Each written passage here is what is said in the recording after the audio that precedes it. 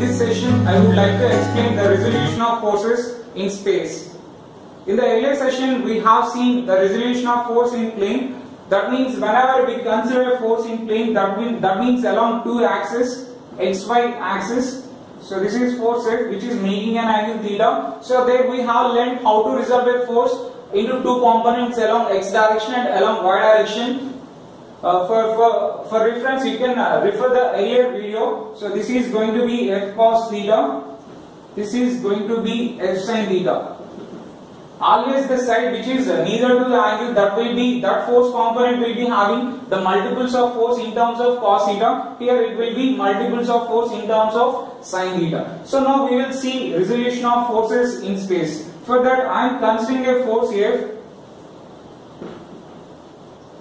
making an angle theta with x-axis. So when I consider theta as the reference angle, then its component, x component is going to be F cos theta. Suppose if I consider the angle as theta x, then its x component is going to be F cos theta x. Let us consider theta x is the angle of inclination with x-axis for the force F, and let theta y be the angle of inclination of force F with y-axis.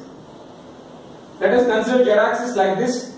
Let theta z be the angle of inclination of force F with z-axis.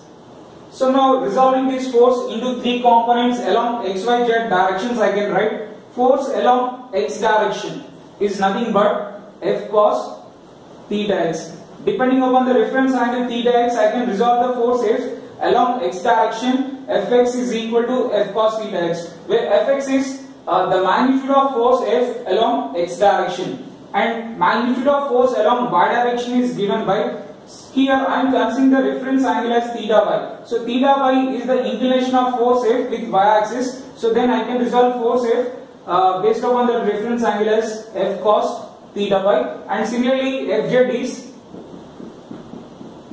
F cos theta z. So Fx, Fy, Fz are the magnitudes of force F along xyz directions. By considering these magnitudes, I can express this one in the form of a vector as F bar is equal to Fx I bar plus Fy j bar plus Fz k bar. So this is the expression of force in the form of a vector. Suppose if I want to find the magnitude, so modulus of F is equal to square root of Fx square plus Fy square plus Fz square. So here I want to derive a relation between direction cosines. For that I am squaring this equation on both sides. So F square is equal to, squaring on both sides, Fx square plus Fy square plus Fz square. F square is equal to, so instead of Fx I can substitute F cos theta x. Instead of Fy I can substitute F cos theta y, and similarly instead of Fz I can substitute F cos theta z. So here F cos theta x whole square plus F cos theta y whole square plus F cos theta z whole square.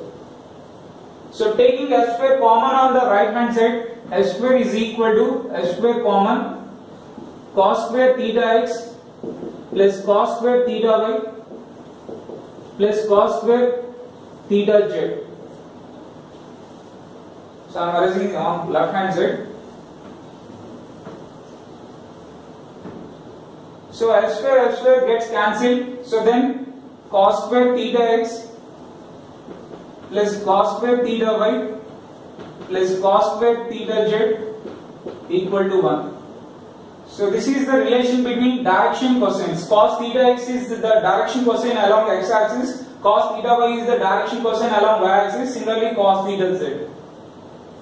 If I want to find the directions theta x, theta y, theta z, so there I can use the earlier relations. Earlier I have given one relation, Fx is equal to F cos theta x. From that, cos theta x is equal to Fx by F.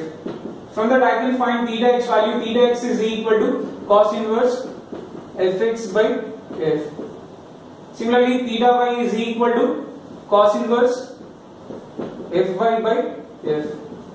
and theta z is equal to cos inverse fz by f.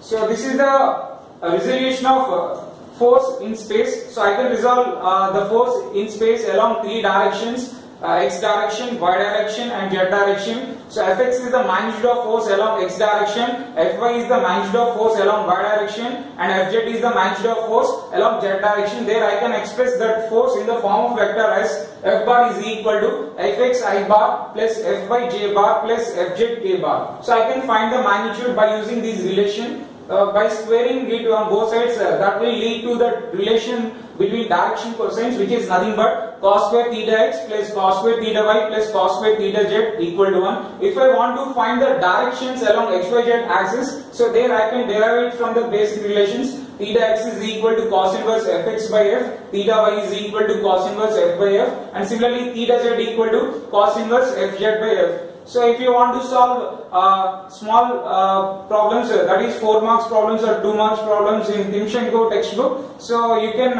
use these relations. These relations will be useful in solving those problems. Thank you for watching. For more videos, further updates, please do subscribe channel. Thank you all.